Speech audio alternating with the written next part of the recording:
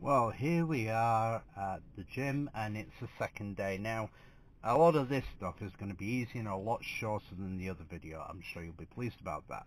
So we're starting off with the basic lift. So I have a problem with doing normal squats, so I utilize the pendulum squat, which I find is better for me, better for my movements and for what I need. So we're through this.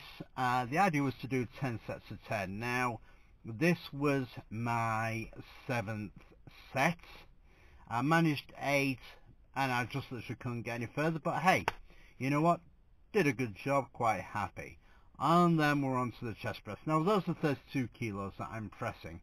And a little story, before way back in the day, I had problems with pressing 12. So I mean, these are now baby weights for me. I can press a lot more. 10 sets of 10, I breeze through that.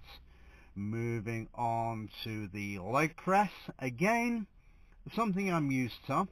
And it's not about the weight, but it's really activating the quads. And I got to the 9th set and I managed to get 5 reps on the 9th set before I completely and utterly failed. Now, an awful lot of people saying, well, why don't you go deeper? Well, the whole idea is to actually keep your backside right up against the seat and get the job done. So I was quite happy with that. And then, well, you know what? I just finished off with some arms. Who doesn't want to do some arms? And I'm gonna admit, I'm quite happy with how my arms are coming up. They're not super big, but they're getting shaped, they're getting nice, and that's really all I want for the moment, is for them to look good. So I'm doing some basic curls, really focusing on flexing the bicep as I pull up, and then we're switching around.